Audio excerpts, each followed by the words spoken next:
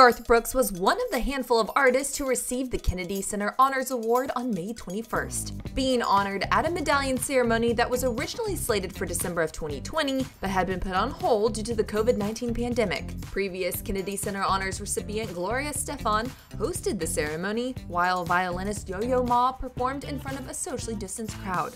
During the evening, several performances took place, but it was the surprise performance from this singer that led Brooks to tears. I'm Addison Hager for Taste of Country, and the 43rd Annual Kennedy Honors will air on June 6th on CBS. Hit that thumbs up button if you're looking forward to watching Clarkson's emotional moment with the country legend. Then after you're done with that, make sure you're subscribed to our channel so you never miss country music's latest breaking news. We don't want you to be left in the dark. During the ceremony, to honor her friend and fellow country artist, the talk show host took the stage to sing this Brooks beloved number. That I didn't know, the way it all would end. In a preview clip we found on People.com, viewers caught a glimpse of what you can expect to see when the honors air on June 6th. As Clarkson delivered the timeless number, her soulful rendition of Brooks' song couldn't help but strike a chord with Brooks. As Clarkson progressed through the song, so did Brooks' emotions.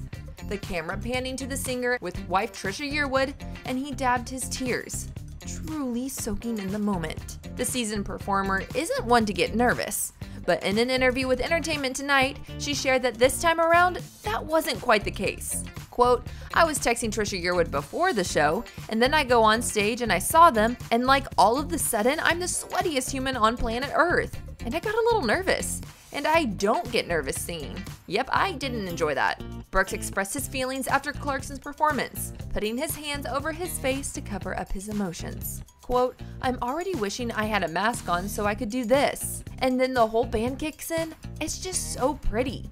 That woman is a true friend to a song. She's amazing." When it came to the song choice, yes, the dance is one of Garth's noteworthy numbers, but it's one whose lyrics hit personal for Clarkson. Insight she shared with the singer during an interview with him on The Kelly Clarkson Show in 2020, sharing it was a song that helped her through her divorce from ex-husband Brandon Blackstock.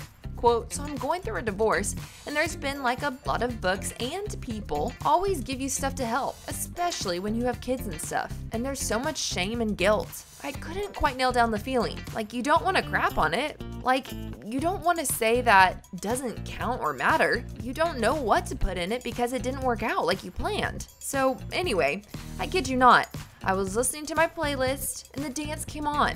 And I was like, no, that's the thing. That's it." Clarkson explained that the track even inspired her to write her own song regarding the divorce that will be featured on her forthcoming album. Since we're talking all things Garth Brooks, we want to know what's your favorite song of his. Leave it in the comments below. The singer posted this snapshot from the night, writing, quote, to loosely quote Maya Angelou, "I stand here as one, but I stand here for the people who have carried me to this point. Grateful.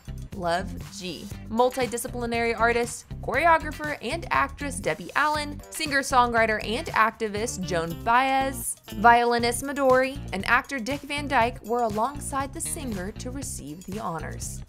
I'm Addison Hager with Taste of Country. Thanks for watching, and as always, thanks for subscribing.